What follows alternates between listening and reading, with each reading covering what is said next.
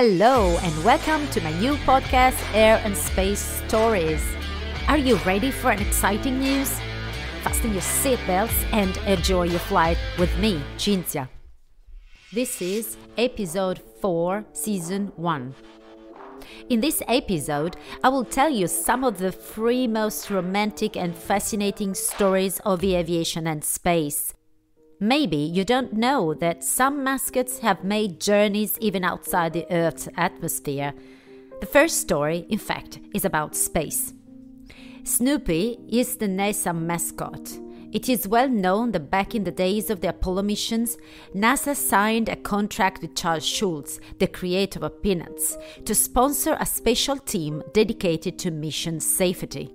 The birth of this original union, which lasted to the present day, originated in a very unfortunate event. In 1967, shortly before the launch of the Apollo 1 mission, Virgil Grissom, Edward White and Roger Chaffee died in the cabin atop the Saturn V during a test.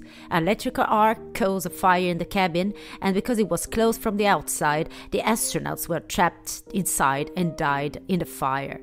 This tragedy prompted NASA to increase controls during processes to minimize the risk of events like that occurring again. For example, the composition of the air inside the cabin was changed, making it less flammable.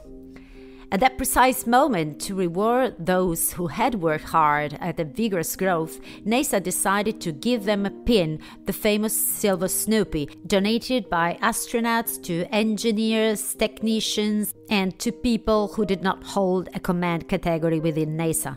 From then on, Snoopy remained in the agency on all subsequent missions. A documentary, a short film, made by Ron Howard with Jeff Goldblum, talks about a mysterious character on board the Apollo missions. It is, of course, Snoopy. He was always an extra crew member and no one except agency personnel knew him on board. Snoopy's story did not end with Apollo but continued to the present day. He was also on board the Artemis 1 mission. There is a nice video illustrating the making of Snoopy's suit, which was designed and made to conform to the original. Both in the material used, the fabric is exactly the same as the astronaut suit, and in details. Snoopy was also equipped with a special sensor called the zero-gravity sensor that will record the precise moment when he would enter microgravity and will float in the spacecraft. Finally, Apple, on its Apple TV streaming platform, broadcasted a series of cartoons named Snoopy in Space. These are short-lived episodes, about 10 minutes each, very cute and funny, mostly for children. However, for Snoopy, flying is nothing new. Snoopy has always had a very intimate relationship with flying. You remember him when aboard his doghouse he simulated a dogfight with the Red Baron and Friedrich von Richthofen, wearing a leather helmet, goggles, and with his scarf, always pulled taut as if he were really flying. On this occasion, Snoopy became the real flying ace. Now, I tell you another beautiful story related this time to airplanes and Walt Disney. First using commercial aviation, then private aviation, whose potential he realized before others, Disney traveled the world to follow all his projects. A bit like Snoopy, he has always been a lover of flying. It seems that when he was just a boy at the end of World War I, he paid a French pilot to fly with him in his warplane. And although he never obtained a pilot license, he was a forerunner in the use of more flexible business aviation. During his lifetime, he bought several airplanes. The first, in 1963, a Beechcraft Queen Air 80 turboprop, and when jets were affordable enough, he was captivated by a Gulfstream G159. I think that also Elon Musk owns a jet from the same company. If you want to know more about that, the episode number 1 talks about Elon Jet. Anyway, this Gulfstream was a fast 15-seater aircraft capable of taking him quickly from one place to another in the USA, from California to Florida, to follow the making of his film in remote locations. It is said that the location used years later for Pirates of the Caribbean was discovered during those trips, but also to follow the Florida project, that's to say the construction of the Disney World in Orlando. Later, Disneyland in Los Angeles was also built. I was lucky enough to visit both parks years ago. They were fantastic experiences, I would say unforgettable, and no matter the age you live them, they stay in your heart forever. So do all his films and characters, of course. Disney used this airplane as a real office. He could leave when he wanted and arrive where he wanted, and of course he took all his stuff with him. He had a very personal workstation at his disposal from which he made sketches. But why I am telling you about the Walt Disney airplane? Firstly, because the Gulfstream had a very special livery dedicated to his first character, Mickey Mouse.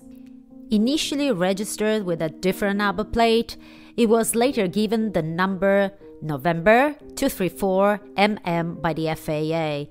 Although the FAA said to have randomly assigned this number plate, most people consider it a tribute both to the mouse, but especially to his creator, Walt Disney.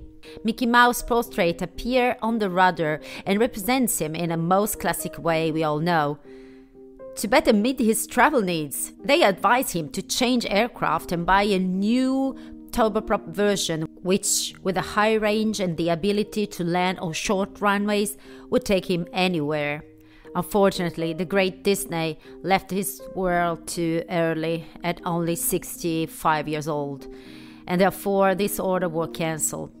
However, even after his death, his beloved Gulfstream did not immediately end its life. Quite the contrary.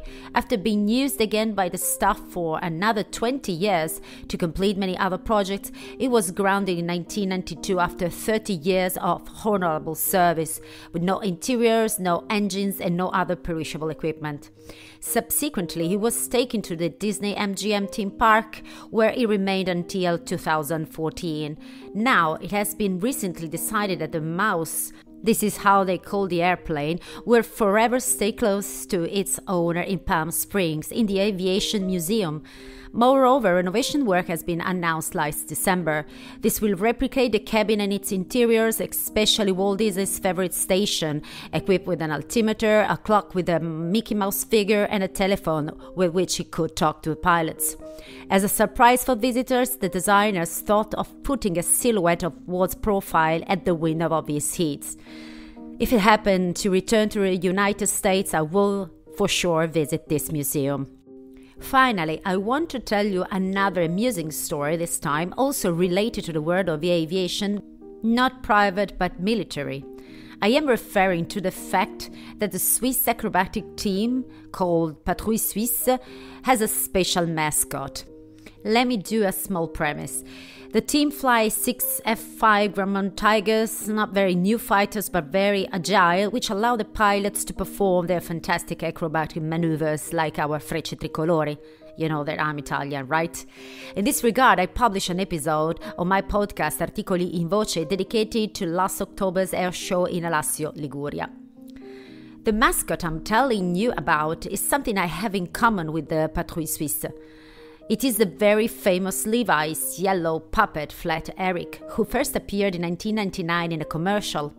Remember him in the car next to his human driver shaking his head in the time to the music? Well, this puppet was also the protagonist of the video of the song itself, composed by a well-known French DJ, Mr. Oiseau.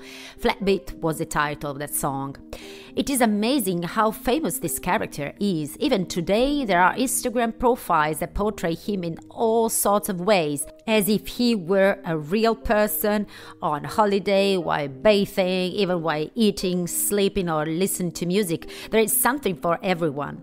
Not for nothing, even mine, whose name is Zeccolino, is dressed up and has acquired a wardrobe. The Flat Eric of the Swiss Acrobatic Patrol is called Flatty, with an umlaut on the A, and he is an honorary member and veteran pilot. He joined the team in 2000. a year after its creation, actually. Then it was kidnapped in 2004 by the Red Arrows, which is the British Acrobatic Patrol, and returned a couple of years later in 2006. It is for this reason that Flatty wears a test pilot suit, orange in color, with the Union flag. You won't believe it, but Flatty is always aboard aircraft number 2 at every air show since then. The host pilot has been photographed several times with the canopy open, proudly showing Flatty to the public. I consider the Patrouille Suisse to be one of the best. Not only because I have admired them in action both for work and pleasure, I can tell that its pilots are very good and precise, they never miss an alignment, but also because, in my opinion, they are a little crazy for having maintained this relationship with a super mascot over the years. They are so attached to Flatty that they even portray and describe him in the Patrol brochure that is published every year on the official website, and in which the pilots, the program of events are presented to the world.